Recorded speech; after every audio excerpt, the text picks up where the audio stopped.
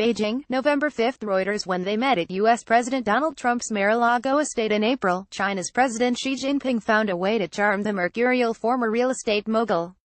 Trump hailed the good chemistry of the sunny summit in Florida, and predicted lots of very potentially bad problems will be going away. The bromance is set to continue when Xi returns the favor by laying on a lavish welcome for Trump's visit starting on Wednesday.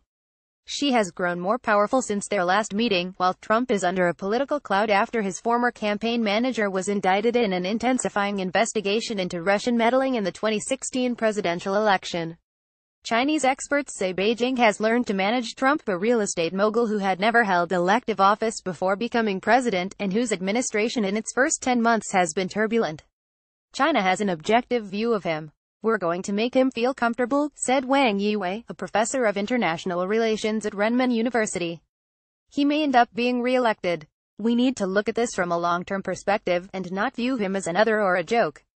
Trump clearly respects Xi. While railing against the U.S. trade deficit with China, he has put the blame for that squarely on his predecessors and expressed admiration for China's leader. In a congratulatory phone call, Trump hailed the extraordinary elevation of Xi, whose political thoughts were enshrined in the Communist Party's constitution last month during a Congress marking the start of his second term. In an interview with Fox Business Network's Lou Dobbs, Trump gushed that some people might call him the king of China and people say we have the best relationship of any president. STATEPLUS China's ambassador to the United States, Qui Tiangai, said Trump will receive a state visit plus experience in Beijing. While it is unclear what the plus means, Trump is expected to go to the Forbidden City, but China has released few details. A protocol that lets Trump rejoice in grandiosity will be important to keeping relations stable, said Tang Jiankun, head of American Studies at Foreign Ministry think tank China Institute for International Studies. "We must seize upon his special characteristics, such as liking instant gratification, and set up some things that bring immediate results," he said.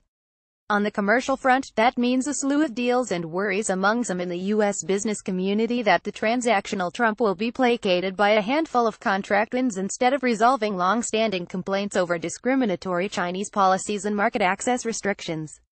Chinese Vice Foreign Minister Zhang Zeguang told reporters on Friday that China would create a good atmosphere with informal activities for the two presidents, so they have ample time to talk about important issues. Zhang said that at the April summit, Trump and his wife Melania had extended an extremely warm, friendly and thoughtful reception to Xi and his wife Peng Liyuan. "The Chinese people demand that courtesy be repaid in kind," he said. Trump is a popular figure for many in China, who admire his business acumen. He is not the divisive figure he is in the United States and its allies in Europe and elsewhere. The WeChat account of the ruling Communist Party's official People's Daily marked China's announcement of his visit with a picture of a beaming Trump and the headline "Trump's coming stark contrast." A contrast between the two presidents was set at the start of the year. Days ahead of Trump taking office, Xi was the keynote speaker at the World Economic Forum in Davos, offering a vigorous defense of globalization. Trump formally withdrew the United States from the Trans-Pacific Partnership his first week in office, distancing America from its Asian allies. "Xi is strong and confident with a vision for where he wants his country to go," said one Beijing-based Western diplomat.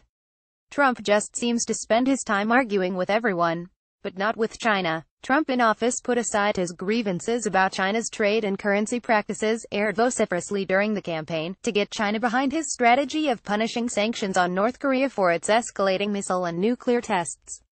And Beijing accommodated him when he grew frustrated. Days after Trump's September 4 tweet that the United States was considering stopping all trade with any country doing business with North Korea, Beijing ordered North Korean companies operating within its borders to shut down, banned its exports of textiles and reduced China's oil exports to the north.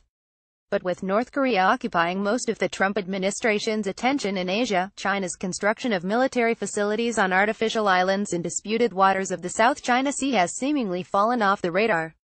Beijing does still get irritated about U.S. Navy freedom of navigation patrols there, which have continued under Trump. "Trump is very popular with the Chinese military," said a Chinese official with ties to the military, speaking on condition of anonymity. "It's great for China that the United States is in chaos. It means we don't have to worry about them challenging us." Trump's 12-day trip to Asia, the longest by a U.S. president in a quarter-century, will give him a chance to reassure friends and allies in the region, who have expressed uncertainty about his America First policies. Tillerson has already signaled the limits of Washington's patience with China.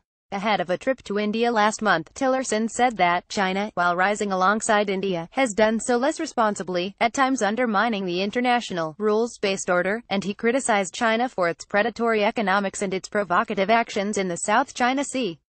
At last month's Party Congress, she laid out a vision for a prosperous and assertive China taking a bigger place on the global stage. The Congress left China with greater confidence and lung power, more unhurried in its dealings with the United States. Wang Wen, president of Renmin University's Chongyang Institute for Financial Studies, wrote in a front-page commentary on Friday in the overseas edition of the People's Daily. Additional reporting by Gao Liangping and Ben Blanchard, editing by Tony Munro and Bill Tarantor. Standards: The Thomson Reuters Trust Principles.